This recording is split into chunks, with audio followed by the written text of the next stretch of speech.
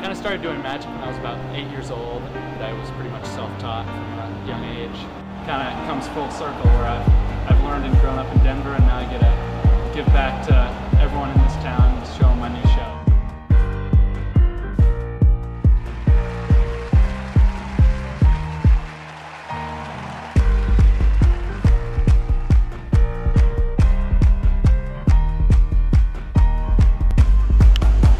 Indicate using your left hand how many times you felt that tap.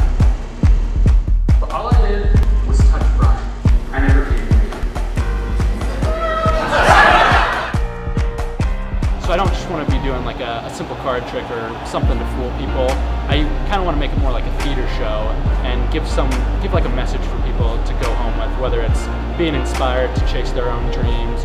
I really wanted people to kind of think about the power of our mind and what our minds can do. I mean, it's just an incredible thing.